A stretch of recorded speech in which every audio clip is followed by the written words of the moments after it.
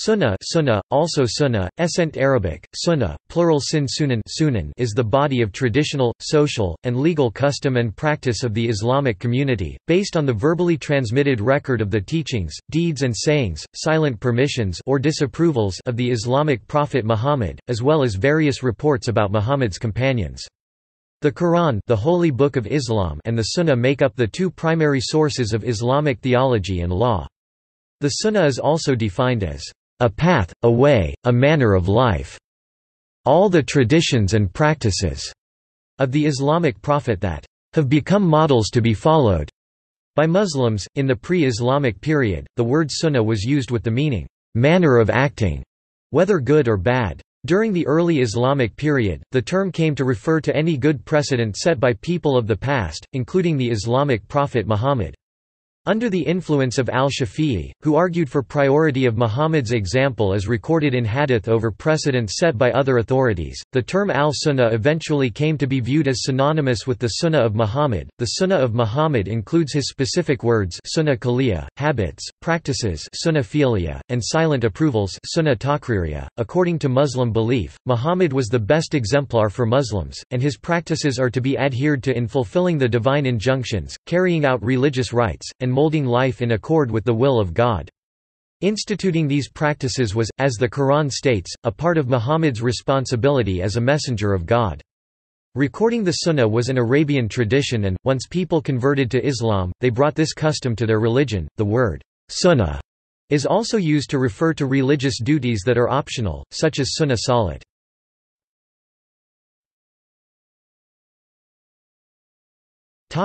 Etymology.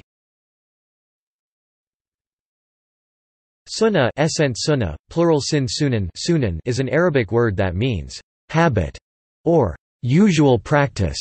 Sunni Muslims are also referred to as Sunnah wal Jama'ah, people of the tradition and the community of Muhammad, or as Sunnah for short.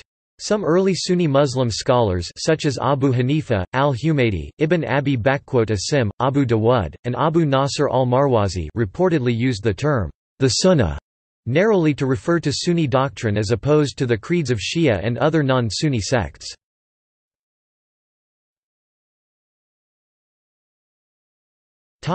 History, definitions, alternative views. According to scholars such as Joseph Schacht and Ignaz Goldziher, the pre-Islamic definition of sunnah was simply precedent or way of life. It was first used with the meaning of law in the Syro-Roman law book before it became widely used in Islamic jurisprudence.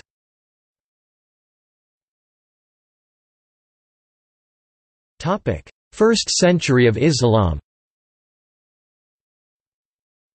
Early schools of Islamic jurisprudence also had a more flexible definition of sunnah than was used later, that being acceptable norms or custom, and was not limited to traditions traced back to the Prophet Muhammad himself, Sunnah al-Nabawiyya.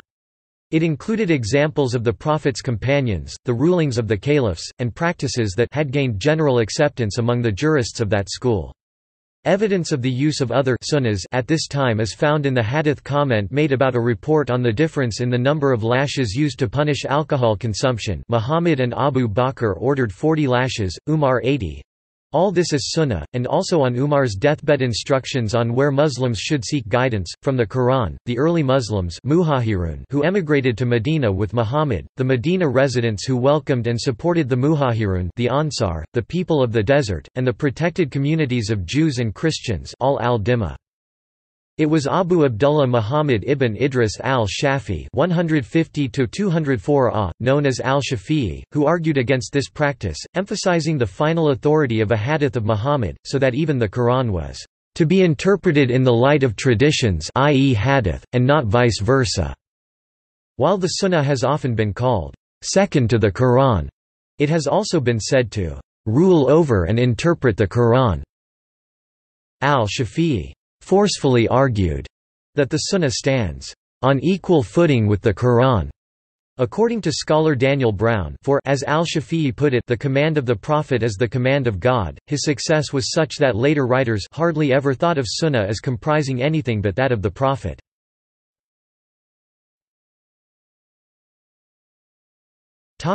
Alternative views.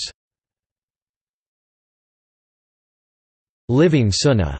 In the 1960s, Fazlur Rahman Malik, an Islamic modernist and former head of Pakistan's Central Institute for Islamic Research, advanced another idea for how the prophetic Sunnah should be understood, as the normative example of the Prophet, but not filled with absolutely specific content. Rather, it should be a general umbrella concept that could and should evolve as a living and ongoing process. He argued that Muhammad had come as a moral reformer and not a pan-legit, and that the community of his followers would agree on the specifics of the Sunnah. If Western and Muslim scholars found that the isnad chain of transmitters and content of ahadith had been tampered by someone trying to prove the Muhammad had made a specific statement, this did not mean they were fraudulent. Hadith verbally speaking does not go back to the Prophet, its spirit certainly does. If hadith changed from the early schools to the time of al-Shafi'i, and then through tampering from al-Shafi'i to the collections of ahadith of al-Bukhari and al-Muslims, they actually formed a kind of ijma consensus or agreement of the Muslim scholars. According to Rahman, they were materially identical to ijma. Non-hadith sunnah basic features of the sunnah, such as worship rituals like salat ritual prayer, zakat ritual tithing, hajj pilgrimage to Mecca, Psalm dawn to dusk fasting during Ramadan, are known to Muslim from being passed down from the many to the many according to scholars of fiqh such as al-Shafi'i, rather than from consultation with books of hadith, more often used to consult for answers to details not agreed upon or not frequently practiced.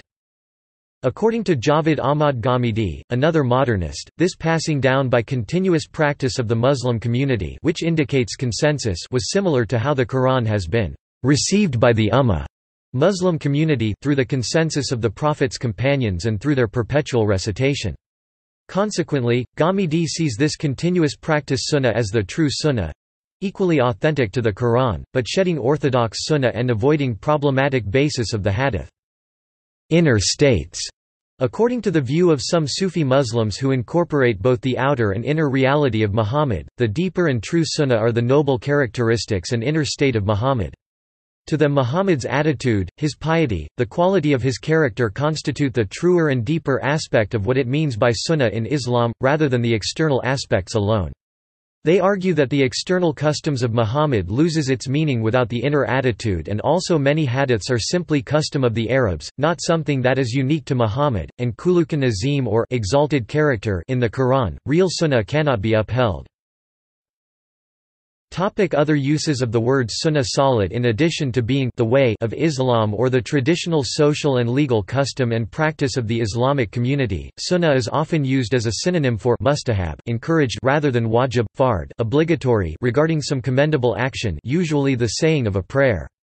Mustahab, sunnah deeds are those that earn a reward in the afterlife for those who do them, but will not bring any punishment for those who neglect them. According to Islam Q&A website of Muhammad Salah al-Munajid, this second definition of sunnah is used by scholars of usul and fiqh for acts that are mustahab encouraged, in the 5 categories of sharia rulings known as the 5 decisions or 5 akram. Salat as sunnah Arabic, salat al-zant are optional prayers performed in addition to the 5 daily compulsory salat prayers. Some are done at the same time as the compulsory prayers, some are done only at certain times, e.g. late at night, and some are only done for specific occasions such as during a drought. They are called sunnah because how they are practiced is based on stories, narrations, interpretations, traditions of Muhammad by his companions. Examples include al-Sunan al-Rawatib, sunnah prayers which Muhammad did regularly, Salat al-Dua, and so on. Sunnah muakkada are actions Muhammad never omitted to do, whether he was traveling or not, such as the prayers Sunnat al-Farj and al-Witr.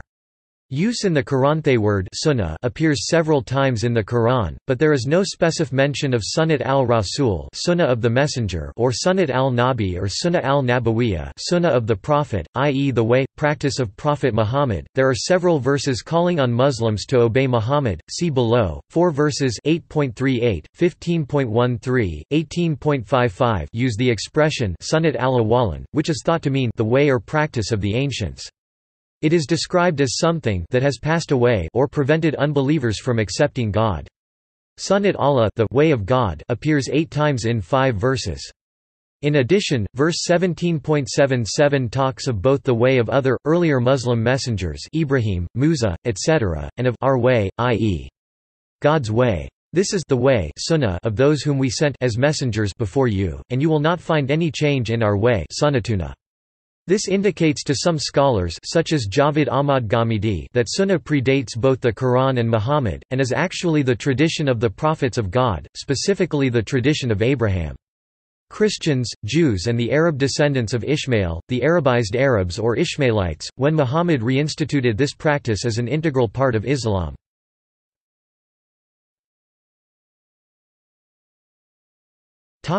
Basis of importance.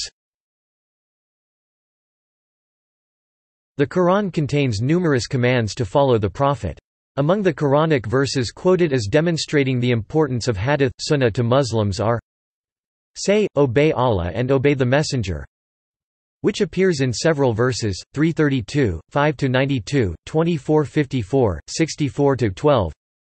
Your companion Muhammad has not strayed, nor has he erred, nor does he speak from his own inclination or desire. A similar favor have ye already received, in that we have sent among you a messenger of your own, rehearsing to you our signs, and sanctifying you, and instructing you in scripture and wisdom, and in new knowledge. Ye have indeed in the messenger of Allah a beautiful pattern of conduct for anyone whose hope is in Allah and the final day, and who engages much in the praise of Allah. The teachings of wisdom have been declared to be a function of Muhammad along with the teachings of the scripture. Several Quranic verses mention wisdom, hikmah, coupled with scripture, or the book, i.e. the Quran, and it is thought that in this context, wisdom means the Sunnah. Surah 4 and Nisa, ayah 113 states, For Allah hath sent down to thee the book and wisdom and taught thee what thou knewest not before, and great is the grace of Allah unto thee. Surah 2 Al-Baqarah, ayah 231. But remember Allah's grace upon you and that which He hath revealed unto you of the scripture and of wisdom, whereby He doth exhort you. Surah 33 Al-Ahzab, ayah 34. And bear in mind which is recited in your houses of the revelations of God and of wisdom. Therefore, along with the Quran the Sunnah was revealed. Modern Sunni scholars have examined both the Sirah and the Hadith in order to justify modifications to jurisprudence fiqh. For Muslims the imitation of Muhammad helps one to know and be loved by God.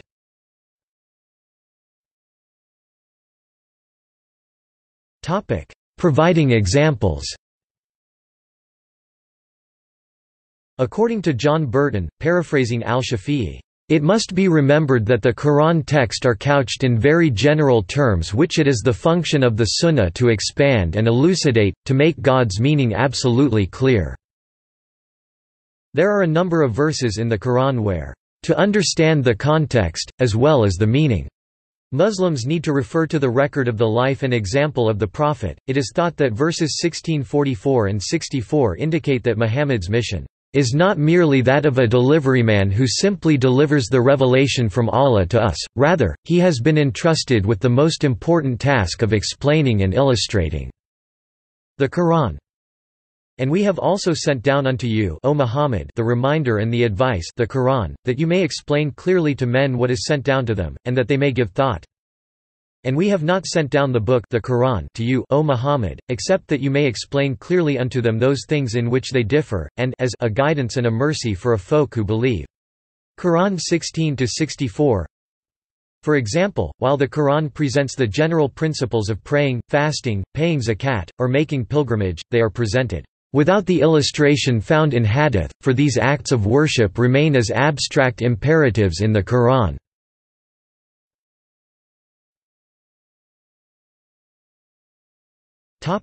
Types of Sunnah. There are three types of Sunnah. Sunnah Qawliya, the sayings of Muhammad, generally synonymous with hadith, since the sayings of Muhammad are noted down by the companions and called hadith. Sunnah Fi'liya, the actions of Muhammad, including both religious and worldly actions. Sunnah Taqririya, the approvals of the Islamic prophet regarding the actions of the companions which occurred in two different ways. When Muhammad kept silent for an action and did not oppose it. When the Islamic prophet showed his pleasure and smiled for a companion's action, in the terminology of fiqh Islamic jurisprudence, sunnah denotes whatever though not obligatory, is firmly established tabada as called for matlab in Islam. On the basis of a legal proof Dalil Shar I circumflex, Abd Allah ibn Amr was one of the first companions to write down the hadith, after receiving permission from Prophet Muhammad to do so. Abu Huraira memorized the hadith. According to scholar Khalid Abu al-Fadl, unlike the Quran, the Sunnah was not recorded and written during the Prophet's lifetime, but was systematically collected and documented beginning at least 2 centuries after the death of Muhammad, i.e. the 9th century of the Christian era. He states, "The late documentation of the Sunnah meant that many of the reports attributed to the Prophet are apocryphal or at least are of dubious historical authenticity." In fact, one of the most complex disciplines in Islamic jurisprudence is one which attempts to differentiate between authentic and inauthentic traditions.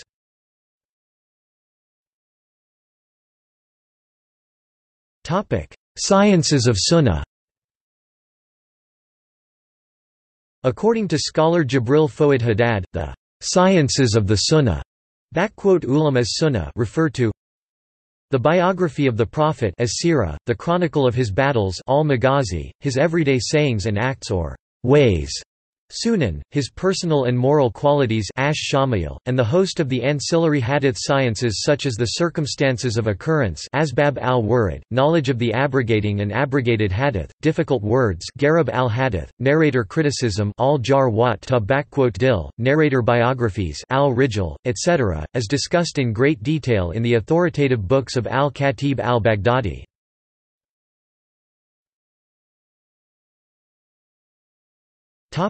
Sunnah and Hadith. Originally Muslim lawyers felt no obligation to provide documentation of hadith when arguing their case. Over the course of the 2nd century under the influence of Imam al-Shafi'i, the founder of the Shafi'i school of jurisprudence, this changed so that now there is rather broad agreement that hadith must be the basis for authentication of any sunnah, and the particular textual source for sunnah is hadith. According to M.O. Farouk, the Saudi Arabian Islam Question and Answer supervised by Muhammad al-Munajjid states that while the two terms are sometimes used synonymously, the words, actions or approval that are narrated about the Islamic prophet Muhammad, the name of the group al-Hadith, which can also be called al-Sunnah, books such as Kutub al-Hadith, which can also be called Kutub as-Sunnah. They also can have different meanings. Sunnah refers in a general sense to the affairs, i.e. the path, the methodology and the way of the Islamic prophet Muhammad, and to adhering to Islam in the manner prescribed, without adding to it or introducing innovations into the religion. Which hadith does not. Fuqaha scholars use the word sunnah when explaining the ruling on doing a specific action as being mustahab, liked or encouraged, which they do not with hadith. In the context of biographical records of Muhammad, sunnah often stands synonymous with hadith since most of the personality traits of Muhammad are known from descriptions of him, his sayings and his actions after becoming a prophet at the age of 40. Sunnah, which consists not only of sayings, but of what Muhammad believed, implied, or tacitly approved, was recorded by his companions in hadith. Allegiance to the tribal sunnah had been partially replaced by submission to a new universal authority and the sense of brotherhood among Muslims. Early Sunni scholars often considered sunnah equivalent to the biography of Muhammad sirah. As the hadith came to be better documented and the scholars who validated them gained prestige, the sunnah came often to be known mostly through the hadith, especially as variant or fictional biographies of Muhammad spread. Classical Islam often equates the sunnah with the hadith.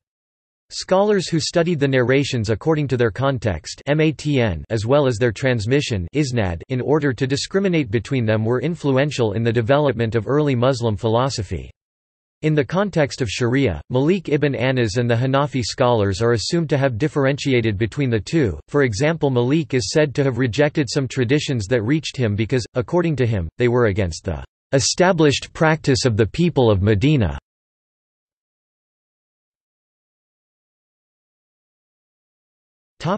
Sunnah in Shia Islam. Shia Islam does not use the Kutub al-Sittah, 6 major hadith collections, followed by Sunni Islam. Therefore, the Sunnah of Shia Islam and the Sunnah of Sunni Islam refer to different collections of religious canonical literature. The primary collections of Sunnah of Shia Islam were written by 3 authors known as the Three Muhammads, and they are Kitab al-Kafi by Muhammad ibn Yaqub al-Kulaini al-Razi 329 AH. Man la Yadaruhu al-Faqih by Ibn Babawai and Tadib al-Akam, and al-Istibsar both by Sheikh Tusi. Unlike Akhbari Twelver Shiites, Usuli Twelver Shiite scholars do not believe that everything in the 4 major books of the Sunnah of Shia Islam is authentic. In Shia Hadith one often finds sermons attributed to Ali in the 4 books or in the Nahj al-Balagha.